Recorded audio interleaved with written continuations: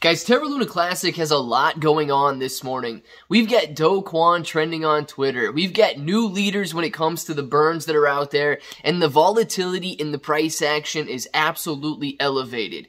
But I want to sift through some of this stuff because it almost seems like no matter where you go, somebody is just trying to throw some information out there, whether or not it's true and so on. And look, I'll be the first to admit, I don't know where Do Kwon is. I don't know what Do Kwon is doing. I don't know if Do Kwon is stealing money or not, but we can look at what's being said. And that's what we're going to be doing in this video. We're going to look at what some of the reports are saying about Do Kwon and Terra Luna Classic and supposedly over 3,300 Bitcoin that he may have tried to cash out. And then what Do Kwon says about it as well. And of course, how this can affect the price of Terra Luna Classic moving forward. So if it sounds like something you're interested in, let's get started.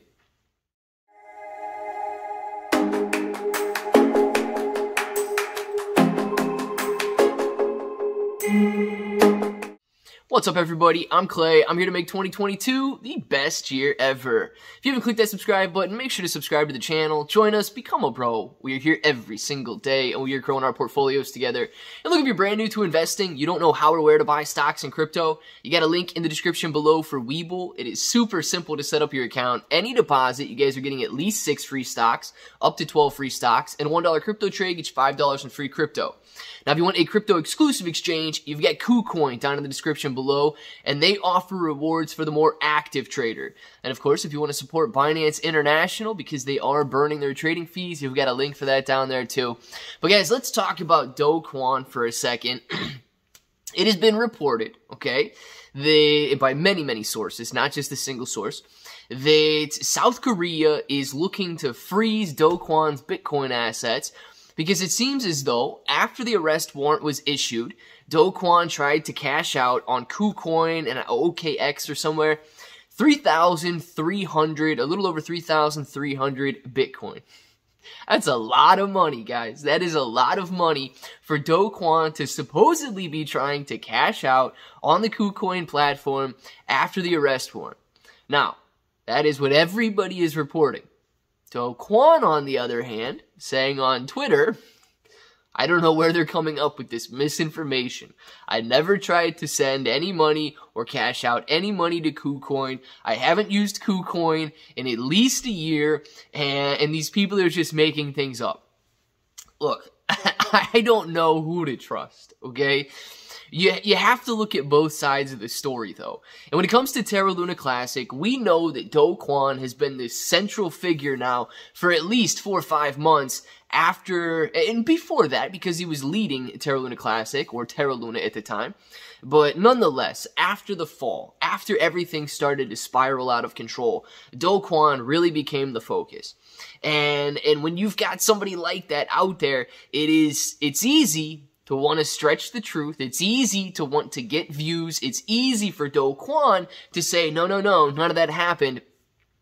But here's what we do know about blockchains and Bitcoin and ledgers. It's all public, man. And I wish I had the forensic accounting skills to go in there, weed through the blockchain, see if Do Kwon's trying to send any Bitcoin at all to KuCoin and cash out and so on. But if you guys do, if you've confirmed it, if you've denied it, please let us know in the comments below what you guys think. But these are the two stories that are going on about Do Kwon right now. And how will this affect Terra Luna Classic? A lot of people are wondering. And we have to remember that Do Kwon is no longer involved with Terra Luna Classic. Do Kwon is running Terra Luna 2.0. Now, I know there's a very big similarity between the two, but they are completely different coins. They are completely different projects. And Do Kwon is no longer involved with Terra Luna Classic. However, okay, simply guilty by association and so on, people still, for whatever reason, associate Do Kwon with Terra Luna Classic. And because of that, if we get some news that Do Kwon has been arrested, if we get some news that Do Kwon was fraudulent, it could have one of two effects. It could have an initial sell-off because there are people that don't know what they're buying, and they would imagine that one of the leaders of Terra Luna Classic was arrested or doing something illegal at that point. And we could see a sell-off because of that if Do Kwon ends up going down that direction and down that path. However, okay, and this is more of an optimistic outlook on Do Kwon and his relationship with Terra Luna Classic. If it comes to light that, yes, Do Kwon is trying to cash out 3,000 Bitcoin.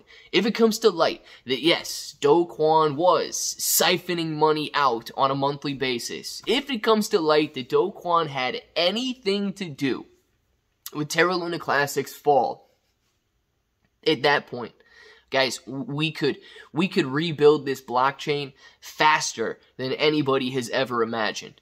I mean, think about it. If the reason it fell in the first place was simply one man's actions, and that man is no longer involved whatsoever, imagine the amount of people that would flock back to Terra Luna Classic. Imagine the amount of people that would believe in this project. And imagine the amount of support that Terra Luna Classic could see being relisted on exchange after exchange, having people drive that demand even higher and wanting to be involved in a project that they know has a future. So it's really a double-edged sword or you know, a silver lining around the cloud, however you want to look at it. Do Kwon is an integral part, and we need to see this story unfold and what happens. But you always have to look at both sides of the story as well, because people all of a sudden, man, they could start writing stories about how Do Kwon is hanging out in Singapore with his stepsister and this and that, and it could be fake news, right? So just look at what Do Kwon's saying, look at what everybody else is saying, and make that determination on what you believe is correct, and then the truth will be told. Now, guys, this is great news and all of this stuff playing out because people are still trying to figure it out. They have not left Terra Luna Classic. They're still diving into it, and the story is still unfolding. But just a quick recap on burns, because we have to give credit where credit is due. We do have a new burn leader for Terra Luna Classic right now, and it is the burn tax.